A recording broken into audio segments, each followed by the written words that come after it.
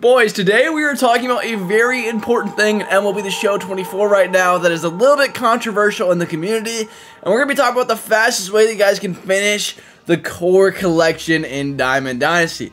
Now, this is just my personal experience, and for example, I have the core collection a lot higher than I have the Set 1 collection. Now, I'm going to make my own separate Set 1 collection video on how to finish that, but to let you guys know, I am prioritizing right now the core collection over the Set 1 collection. I think that the first collection you should do every single year should be the core collection. There's a lot of really good cards there. I understand that you can get maybe a little bit of a better card, like Willie Mays is really good, but I still think Babe Ruth, best hitter in the game. It's not even close. Best hitter in the game, maxed out stats, so I want to get that card on my squad, and I'm going to be talking about to you guys how I am doing this, because obviously it's a stubs game, and I'm going to talk about my strategy, what I'm prioritizing, how I'm getting a ton of stubs, and how I'm making it along the way. But before we get to today's video, make sure that you guys drop a like and a sub as we are on the road to 20,000 subscribers, and let's get right into it. Thanks to my video sponsor, U4GM. They're offering cheap MLB The Show 24 stubs with quick delivery. If you're interested, please click the link in the description and check out their services. Use my code Brady for 5% off your purchase. Alright, so first things first, we're kind of just going to take a glance over at the market for the live series cards. You can see Shohei Ohtani going for about 250K, Aaron Judge going for 135, Acuna for almost 200, Mookie is at 140, and Mike Trout is at 260K. Now, whenever you're going through these collections, the number one thing that I want to make sure that you guys are doing is that you guys are putting in buy orders for every single card in this collection.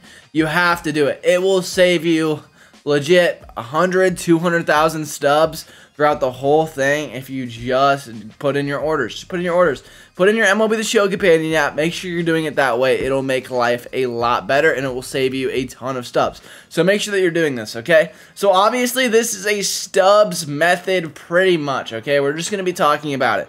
Alright, so to get this done, you're going to need a crap ton of stubs. And it's not going to be something that's going to happen overnight. Usually it takes me about 2.5 weeks to 3 weeks to finish the collection. Sometimes it takes me about a month and a half, depending on how much I'm grinding it. Right now I'm in baseball season doing YouTube, just doing a lot of random stuff. So I would guess I'm probably going to get this done in 3 to 4 weeks. 4 weeks, maybe 5 weeks.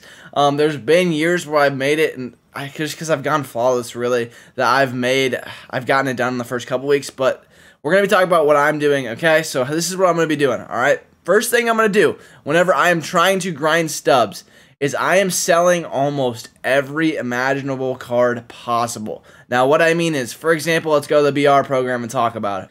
By grinding the whole Battle Royale program, you are going to be making about 80,000 to 90,000 stubs, okay? And so this is the way that I look at it is by grinding this and by grinding the event, I will be able to have Mike Trout pretty much. So it'll be about 90, 140, and I've already got about 70, 80K. So I'll be right at Mike Trout whenever I end up getting this done, okay? I am selling every single BR card for sell now. I'm putting it up. So I'm putting up a buy order, I'm putting up a sell order for it, so not a buy order, a sell order, and so I'm getting, let's say, 78, 90 on this card, okay? You want to make sure you're putting in orders, because I know that it's kind of annoying, and you're kind of just like, well, it doesn't really matter. Well, in the grand scheme of things, you're going to be losing out on literally 200,000 stubs, so make sure that you are doing this, okay? And I am grinding out the BR program, sadly, this year, man. And I know that they changed it towards the end of last year. You used to be able to sell your program pack, all right? And it just kind of stinks that you're not. I'm taking Joe Mauer. I don't even think it's close. I don't know how people are arguing about it. But this used to just be 94K when you finish the BR program. You'd grind the BR program really fast. You would sell the card. And you'd hope that you have 1 or 2 good runs in there to where you get 10 wins to where that's a flawless now. And so I'm kind of just thinking right now that I'm going to grind out this whole thing. I'm going to get my 20 bundle, go to 150. Once I'm done with BR, I'm going straight to events. The events cards are going for a good amount. I mean, 18K and about 15K for the other one. You're going to be getting about 20,000 in packs as well. So 20,000 stubs. Hopefully you pull something from a pack or you pull something from, they give you stub outright cards, which are really nice. So they'll give you stubs and then they'll give you other options like 5-pack, Balling as a Habit, which you're going to get a 3-piece here, which, I mean, the odds say 1 in 4 chance It's like 1 in 5 chance, I think, for a ball and pack, or is it 1 in 10? It's either 1 in 5 or 1 in 10. So you should probably have about a 30-40% chance of pulling a diamond out of this. You're getting 2,000 stubs here, 5 of the show packs here, ball and packs, Grayson obviously, which you're selling, but you're getting a lot of stubs along the way. So you'll probably make about 40K from here. You're making about 80K from the BR program, and so that puts you about 120,000. And if you're doing that plus doing a lot of my flipping method that I just made a brand new stubs video about, which I've thought about going in depth in this video on how I make a ton of stubs, and I have a huge stub video. I'm just going to link it, okay? I'm going to link it. I know a lot of people are going to be talking about, because this is a stubs method, that you kind of just want to talk about making a ton of stubs, because obviously that's the greatest thing. But I already went all over that in a whole video just a couple of days ago. So just look at that video if you want to understand how I get a lot of stubs. I'll link it above and put it towards the end of the video. But without further ado, we're going to talk about some of the other things that I'm doing. First things first, do your Sandy program, do your Dylan Cruz program. Those are both really good, and you're getting a lot of packs along the way and a lot of free diamonds. I would say you're probably making about 20,000 by grinding both of these. I would hope so. So about 20K. So that puts you about 170 from grindable options. And then obviously the money maker, how I'm going to be getting collections done, is I am going to finish the XP reward path, okay? So obviously these are no-sell cards, okay? But I think one thing that we can all agree on is whenever we're grinding the XP reward path, if you're wondering how to make XP, I also just made an XP video a couple of days ago. But whenever you're doing this, you're just going to want to get to the end. Now the end is tough, okay? I understand the end's tough, but once we can get to those reroll packs of that 90+ live series card, the chase pack, the headliner, the vault, and stubs, like there's not, the worst thing out of there is the headliner. You're going to be making a ton of stubs, okay? And I calculated it the other day. I think we can make it here in about 30 days. It's like a little bit less than 30 days. And so I think that because there's the XP cap of 60,000, that whenever I just want to race here, okay? Obviously, we're getting the 99s here, so it's going to be a win-win because we're getting 3 amazing 99s. Larry Walker is going to be an everyday guy for me a long time. Jimmy Rollins and Andy Petitte's going to be my ace. I mean, I love this card to death. Really, really cool card, and I haven't ever used one of these cards, so I'm really excited about it. But there's a ton to grind. Obviously, there's a ton to grind.